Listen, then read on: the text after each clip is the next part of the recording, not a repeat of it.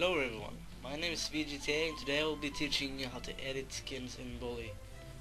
Now this is really simple once you get the whole idea of it. So just begin by opening up your world.img in your stream folder with IMGTOOL. If you don't have this, there will be a link in the description as always for it. Now open world.img, it may take a while, and you'll see a list of files. Now let's say I want to edit a t-shirt, right? So what we're gonna do is press F2 and then search for P underscore thingy SSLEEPES, whatever. You can just copy this off or search for something yourself. Now you do not want to choose the one that says CS underscore. You want to choose one of these, but it's got to be a .neft file.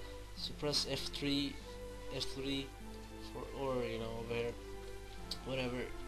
Just keep searching until you find it, and then one of these. Let's say, I don't know, maybe number 7. No, number 9. Sorry. Export this file and rename it to .nif. Yes, and you will get this. Right click the first one, texture, export. I always back up my files before I do anything.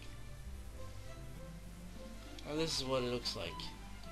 So you know, you can change some stuff to it if you want.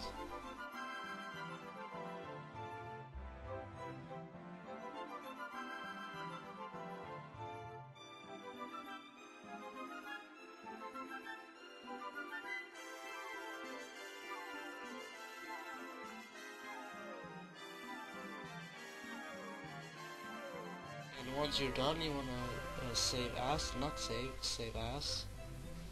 Save. Yes, just replace it. Same name. Default. Just have this checked. Press OK. And now exit. And what you want to do now is open up Nifskope. And then texture, choose. And then, you know, just choose the one you just exported. File, save as. Save, yes. And then you want to open it again, because this will happen, at least to me. You will have this thing called 3 and 9 pixel data. Just remove it, let everything else still be in here. Just remove that. File, save as, yes, replace, and it doesn't exist anymore. Now you want to rename it to .nft again. Yes. Find the original file, delete it.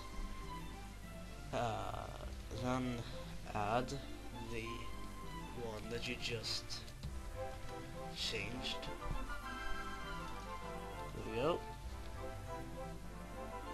And wait for it to load, and it's there in the list now. You can rebuild the archive if you want. I won't, since it takes so much time. And then close, and I will show you what it looks like.